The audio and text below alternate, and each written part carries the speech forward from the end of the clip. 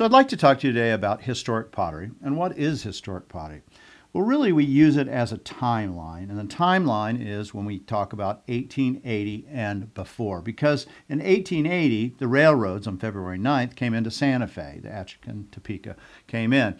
And so what's going on in 1880? You have Rutherford B. Hayes as president. You have Victorio being killed in Mexico, the great Apache leader.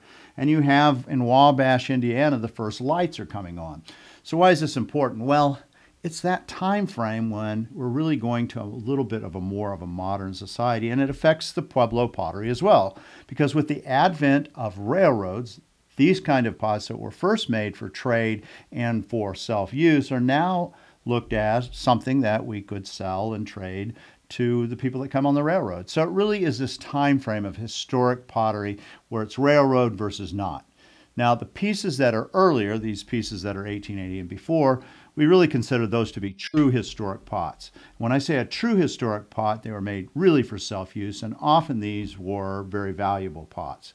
And the main pots you're going to see out in the marketplace, and quite frankly, the things that we sell primarily at our gallery are going to be those pieces that are, we call them historic, but really they're post-railroad, 1880s and before and after. So when you think about historic pottery, use the date 1880, and that's also a very good guideline for price structure. We need your support for the Medicine Man Gallery channel, so make sure to click the subscribe button and tap the little bell icon to be notified when we upload a new video, which we do every morning on Wednesday and Friday. See you soon.